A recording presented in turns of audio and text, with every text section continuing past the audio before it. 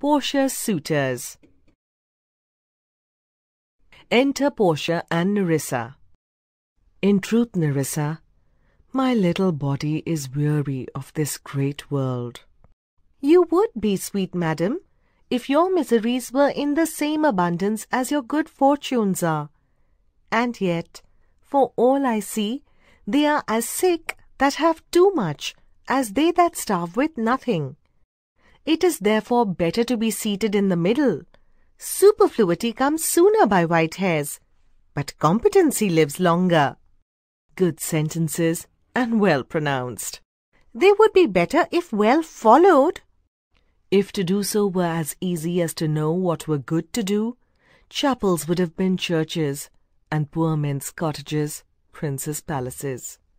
It is a good preacher who follows his own instructions. But this reasoning is not in the fashion to choose me a husband. Oh me, the word choose.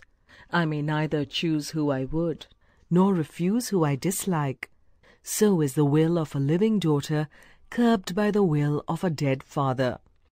Your father was a virtuous man, and holy men at their deathbed have good inspirations.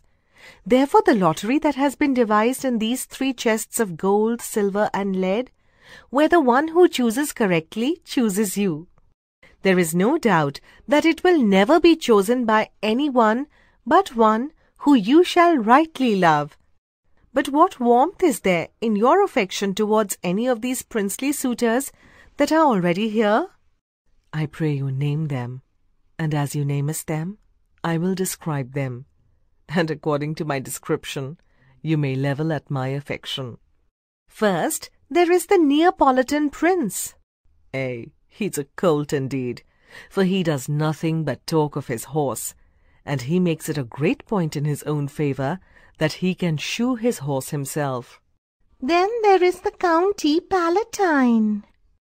He does nothing but frown, as one would say. If you will not have me, you may choose any one you like. He hears merry tales and smiles not.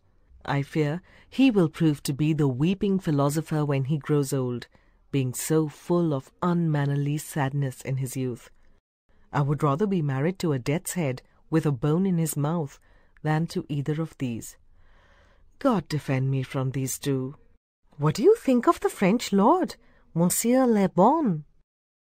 God made him, and therefore let him pass for a man.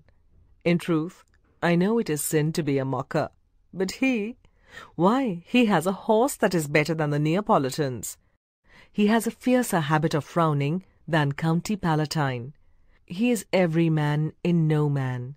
He has everybody else's characteristics, but no personality of his own. If a thrush sings, he immediately starts to dance about. He will fence with his own shadow. What do you have to say about Falconbridge, the young Baron of England?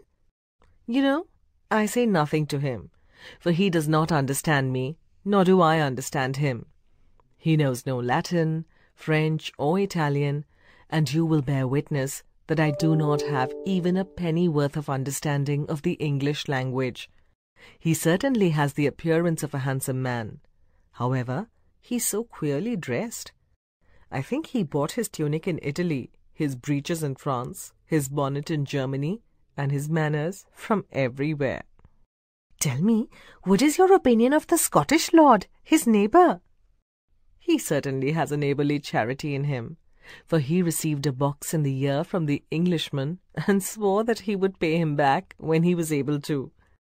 I think the Frenchman became his surety and signed the bond under his name. You need not fear, my lady, in having to accept any of these lords.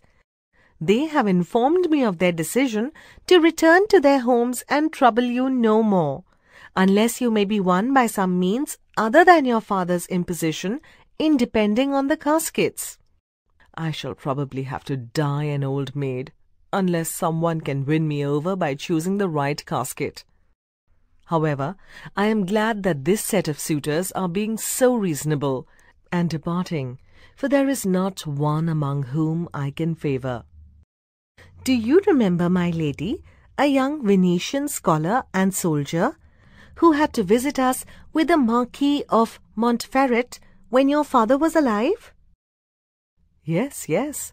I think he was called Bassanio. I remember him to be a man worthy of praise. The 4 suitors are looking for you, madam, to take their leave, and there is a forerunner from a 5th, the Prince of Morocco, who brings word that his master the Prince will be here tonight. Oh, if I could welcome him as happily as I can bid these other 4 goodbye.